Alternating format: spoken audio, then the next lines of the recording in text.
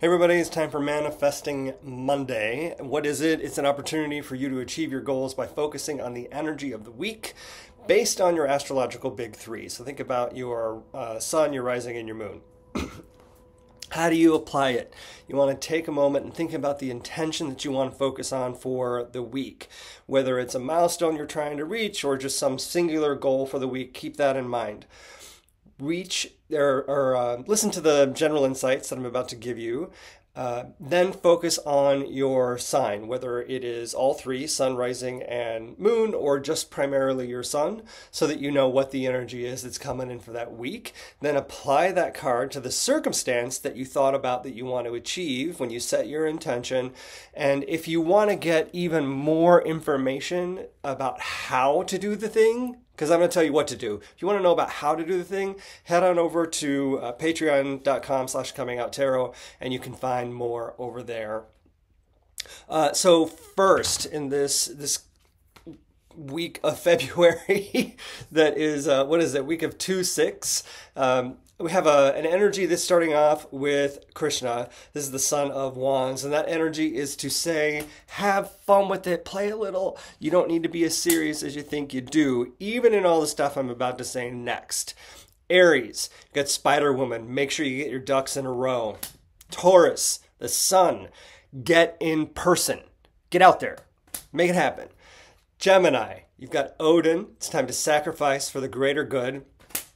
Cancer, you've got Isis, it's time to focus on your goal. Leo, you've got the moon, it's time to trust the message that you're receiving. And we got next, Virgo, you've got Chief Seattle, it's time to speak your truth. For Libra, we've got the Three of Stones, share the responsibility. Word's important.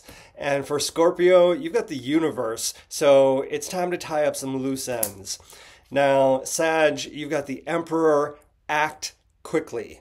There's a lot of nuance in this one that shows up in Patreon. Who we got next? Capricorn, you've got the Five of Stones. Nobody puts baby in a corner. A lot going on with that one too. Aquarius, it's your season. We've got the Ace of Wands. It's time to act on inspiration, and if there's anybody who can do it, it's you. Pisces, we've got the Aeon. It's time to answer the call. All right, there's a lot going on this week. There's a lot of energy out there that is focused on long game, and I think it's always harder to live in this experience because the day-to-day is like barraging us all the time. So I want you to be mindful of that. The energy this week is really about those long-term experiences and going further rather than satisfying an immediate need or a situation. Those immediate answers or responses are always about the long game this week. One of the spreads that I use to help people think in a long game kind of experience usually aligns with, what am I supposed to be doing right now?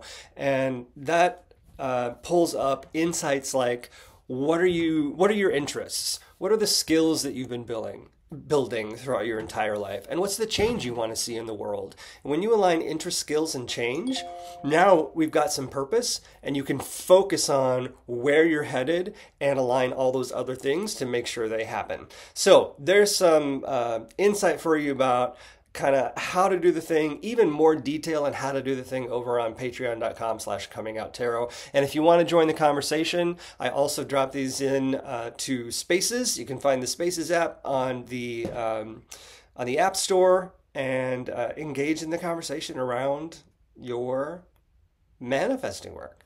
Thanks, everybody. See you later.